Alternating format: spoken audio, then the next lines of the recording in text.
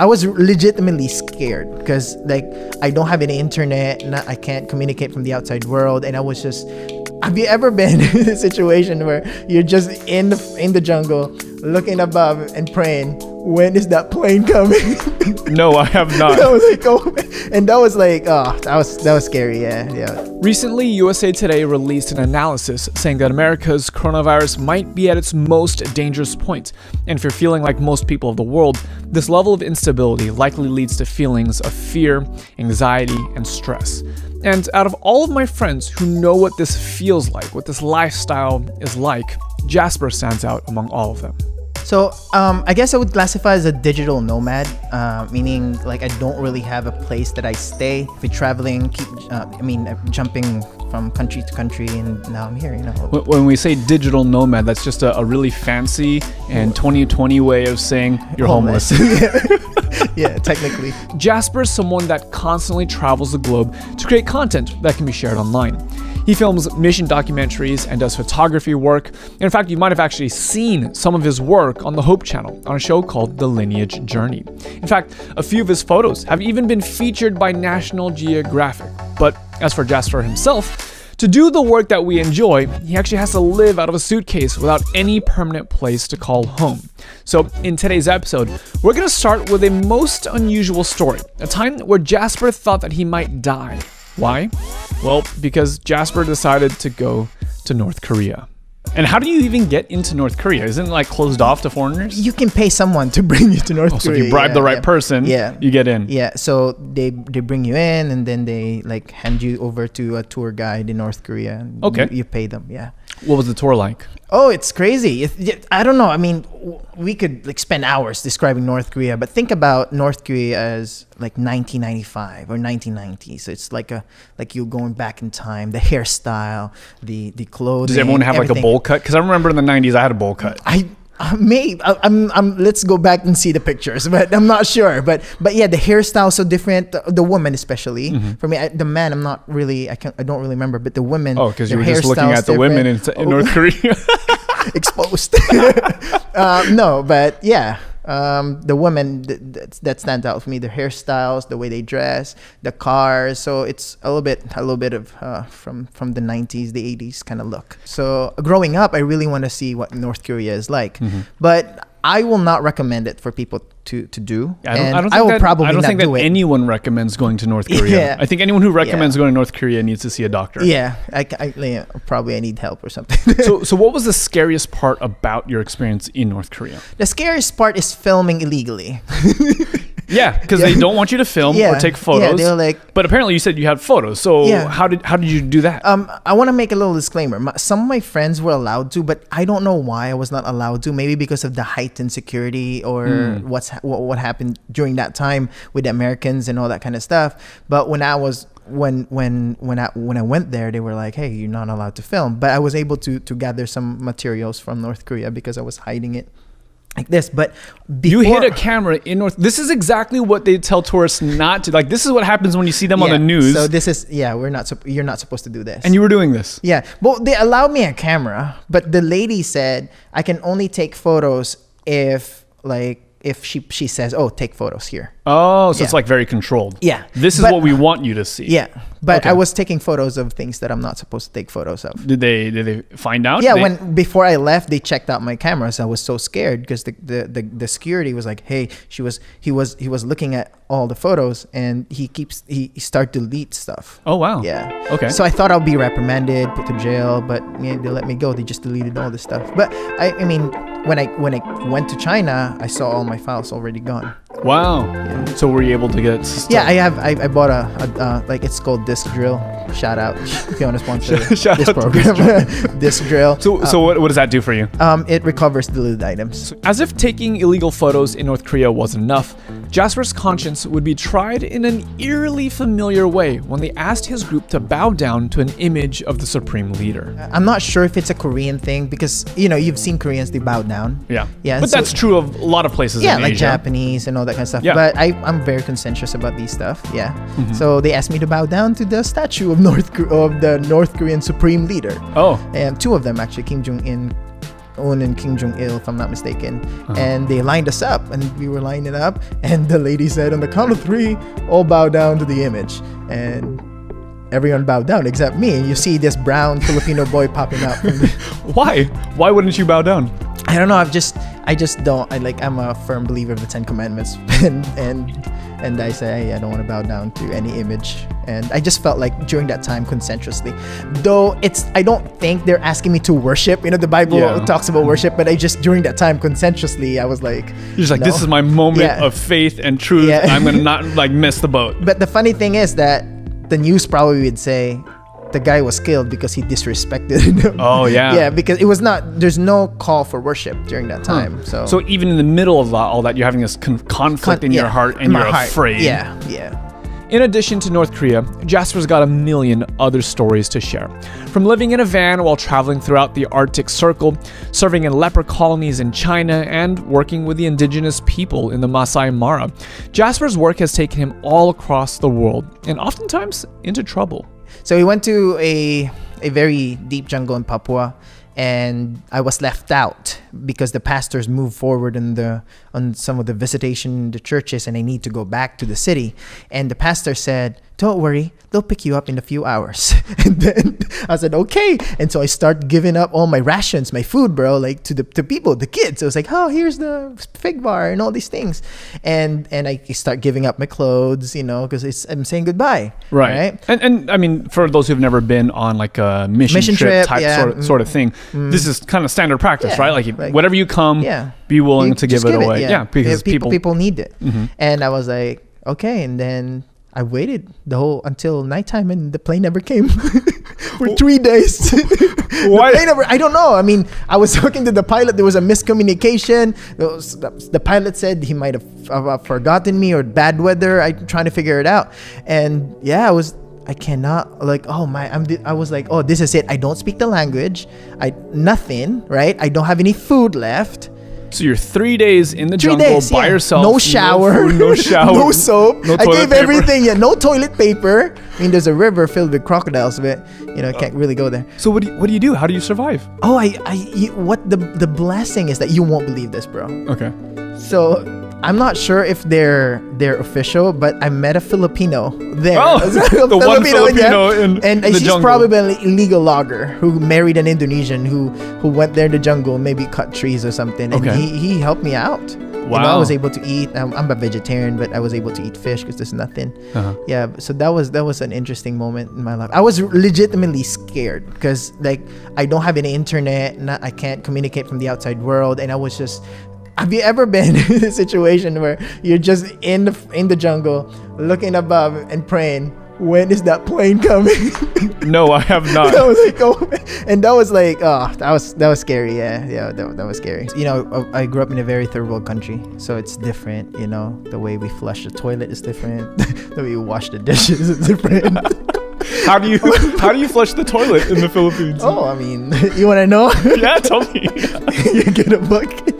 So in America, you press a button, right? In the Philippines, most of the time, if you're in like a not so rich community, you get a bucket and then you pour it in as much water as you can, so it will flush, or else it gets stuck. So tell people who have never heard about it before. Tell them about the tabo. Oh, the tabo. Yeah, it's interesting because in America, everyone was like freaking out. Oh, we don't have no toilet paper. No toilet paper. Yeah, and all that, and they were freaking out. Like in the Philippines, we have how do you describe? Can you help me describe it? A tabo is like a scoop. Like a scoop. Like a small bucket, like a ladle. We should put a picture in this. Yeah. And then you technically scoop water, and then you wash your buttocks with it. That's also what people use to shower. They probably use a separate tabo. Yeah. But if you don't have running water for a shower, what do you do? No. So usually you have a pump. I don't know what this is in English, but you have a pump, and then you get water from it, and then you shower from it. Yeah, technically that's how it looks like. And then you just over your head, right? Yeah, third world stuff, man. Yeah. So not so bad. So when it comes to like the coronavirus and things like that, as far as like, oh, do I have toilet paper? Oh, do I have? Yeah. What do you like? What do I need? During this time? Yeah. Yeah, like rice. You got rice and you're happy. Yeah, I was like, as long as we have rice, we'll be fine. I think it's a different need. You know, when I went in the US, I was like, everyone's like, oh, this and that, tissue paper. But in the Philippines, just food. Yeah. Or sanitizer, I guess. What makes someone decide to give up on the everyday comforts of a stable job and a roof over their head? What causes someone to choose this kind of lifestyle? Well, for Jasper, it was nothing short of a miracle. So when I was 17 years old, they discovered a tumor in the left side of my brain. It was perfectly normal. Everything was normal. You know, I was living life, watching all these TV shows, movies, and it was perfectly normal. Then I slept that night right before my enrollment for the second semester of my biology years I took biology when I was in college. Then I woke up in the hospital. A doctor came out and said, hey, you had a severe seizure. And my family thought I was possessed. So I was like, oh. This is the Philippines. This is still a place where... And my grandma, my grandma actually took my shirt that I used that night, and she gave it to a necromancer, or like a someone who identifies whatever, you know, spiritual stuff, supernatural and stuff. her idea is like, if I give it to him, maybe he can help. Yeah, and then he like performed some voodoo stuff, some stuff, and then he found out that she said that someone was in love with me. Oh, and they put a spell. Yeah, they put a spell. Something like that. So that's a twisted kind of love. Yeah, they put a spell on. I don't know what happened, but anyways, went to the doctor and I had an MRI scan, and they found a tumor in the left side of my brain. Wow, how big was the tumor? It was very small, but anything alien in your brain is dangerous. It's not a good idea. So that's not supposed to be there, right? Okay, so they discovered the tumor. What happens next? And what happened next was my father came up and said, "Hey, you should stop going to school. You know, you should rest." So I rested for about a year. Then my father came up and he asked me he said, "I think God is calling you to be a pastor." And I was like, what? Like, maybe in his mind, you know, this could like, oh, you're maybe dying anyways, you know, you dedicate your life to God. I'm not sure what his motive was, but you know. Is the thinking that if you become a pastor, maybe God will have mercy on you? Yeah, maybe your works will. I'm not sure, but anyways. Either way, he says you're supposed to become a pastor, and in Asian culture. Yeah, you don't have any choice if you have an Asian parent. You know, your father probably is a little bit flexible because he's from America, but my parent is. You don't have any choice. You know, so they say you're a nurse, you're a nurse. Yeah. You know? So you have no choice. Yeah. So I went to school as a pastor, and by the grace of God, I found my faith there and found God.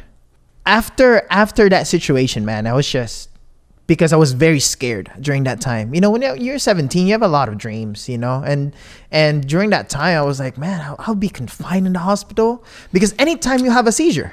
Right? Yeah. And you can't drive a car. You can't do anything. Yeah. Sports, maybe. Yeah, and it's all as dangerous. if I drive, but that's true. You don't drive right now.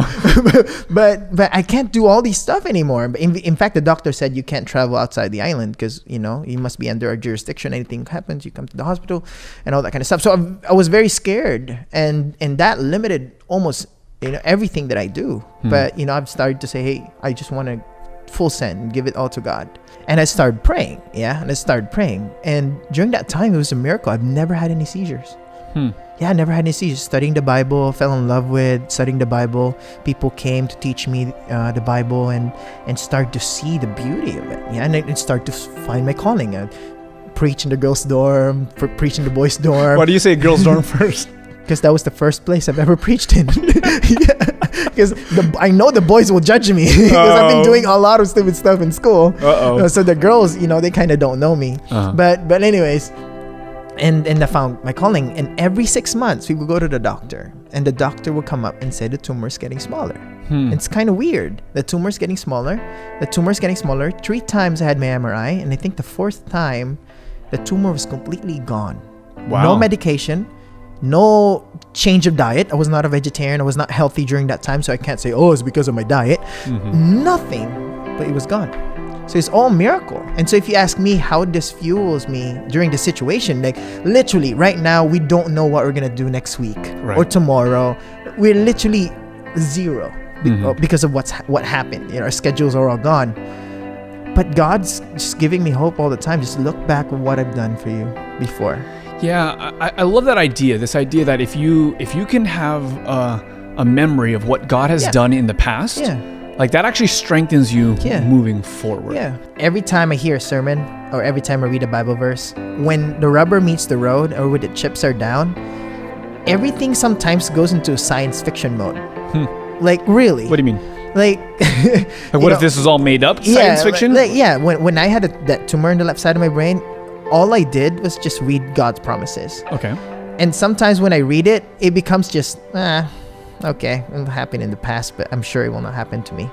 So even now, I struggle with that. Like, oh, is God really gonna deliver me? You know? But so there's no amount of pep talk really could like change my mind. You know? So if it's not about pep talk, if it's not about just like encouraging yourself, then what makes the difference? The whole time, man, I'm just talking to God and just, Lord, help me and help my unbelief. Because even though I've been through all this, I still don't trust God. Remember the story in the Bible where they met the demoniac in Mark chapter 5? Yeah. And as soon as they met the demoniac, they run away and they left Jesus. Right? Mm-hmm. Why were they afraid? Like that because there's incident, a demoniac in front of them. Yeah, right. I mean, technically. But Jesus was with them. Like the same God who was like an hour ago calmed the storm, he stood up and said, "Peace, be still." Yeah. But why were they running? Like the same God who fed the 5,000, technically. The same God who healed the sick. The same Jesus who technically healed the blind man. But why were they running? Like the same question you're asking me now. Yeah. Like what's wrong with you? You know? So what's the I think it's a human tendency. When you have fear, an automatic result is to run away. Like an automatic result, an automatic impulse of every human when something comes suddenly is to run away. And I think many of us Christians, or as far as I am, because I'm a Christian, as what I have observed, I've seen people, their automatic response to Corona is just to run away. Fear. You know, you're forgetting that Jesus promised that he will be with you. And so during the situation, I'm just asking, Lord, please remind me. Yeah. You know, remind me of the past. Just remind me of what you have done in the past. As you have delivered me in the past, I'm sure you will deliver me in the future. And I'm just saying, Lord, please help my unbelief. What would you say to someone who maybe hasn't had that? Like they never had a brain tumor that God miraculously healed. They never were in an airplane that was doomed for, you know, a crash, but then they were saved. They never went to North Korea and with like, what do you say to someone who's never had that testimony? They can't think of a moment in the past where God was there, and they might aren't even sure that God's there at all to begin with. Yeah, I think that's a beautiful question, man. I think that's a question that we need to consider, because not like as what you've said when we were talking about this, you're like, not everyone had that testimony, you know. And if you want to make it practical, that's I guess it's such a sobering thought to think about. I personally think if someone hasn't even had any experience of God at all, just to try God and say, Lord, I haven't felt and haven't experienced you before. Well, I guess this kind of brings us back to when you had the tumor. Yeah, I've never had that experience. Yeah, never had that's true. Never had an experience before. Never like found God or anything like that. Yeah, but all I prayed during that time is just to, Lord, please help my unbelief. I do not believe you. Just help my unbelief. And the Lord delivered, man, his word. And I realized that God's promises is not dependent on what we feel. What do you mean? Because sometimes we think that in order for God to fulfill the promise, we need to really believe. You know, we need to really, the more we believe, the more God will deliver. Are you saying that the more that you believe, the more God will move? Like, are you saying that that's not true? Yeah. For me personally, I've realized that even though I don't feel like it, I'll just say, Lord, I don't feel like it. I don't feel like it. You got to do something about this. Wow. I'm being honest with God. Yeah. And sometimes we paint a picture of God as someone who's, in order for your prayers to be answered, you need to be in a certain level. Right? You need to be in a certain fast, or you need to be, and I believe that there's a blessing of being faithful and to trust in God, but not everyone has the same level of trust. Now, when I had my tumor in my brain, I never had the level of trust that people required me to have. I cannot fast. I don't know how to pray. And I don't have a genuine relationship with God. But I told God, Lord, I don't know, you heal me or not. But you said here, and I claim you in that promise. I don't believe you, but you said this. Wow.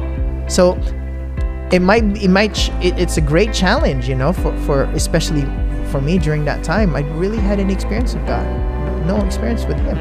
But I said, hey, you promised, you got to do something about this. To say that we're living in uncertain times would be an understatement. And maybe you're having a hard time figuring out what your relationship with God looks like through all the chaos. But Jasper's experience reminds me of a powerful verse that I think speaks to this. Romans 8:26-28 says, "The Holy Spirit helps us in our weakness." For example, we don't know what God wants us to pray for, but the Holy Spirit prays for us with groanings that cannot be expressed in words. And the Father, who knows all hearts, knows what the Spirit is saying, for the Spirit pleads for us believers in harmony with God's own will. And we know that God causes everything to work together for the good of those who love God and are called according to His purpose for them. So that's where we want to leave you with today. Even if you don't have the words figured out, even if your future is uncertain, or you, like Jasper, have stepped out in faith and suddenly you find yourself facing difficult circumstances, know this, that God is acting on our behalf. Our loving Father sees you, He hears you, and He knows the plans that He has for your life. So as we step forward into the days ahead, let's keep that in mind.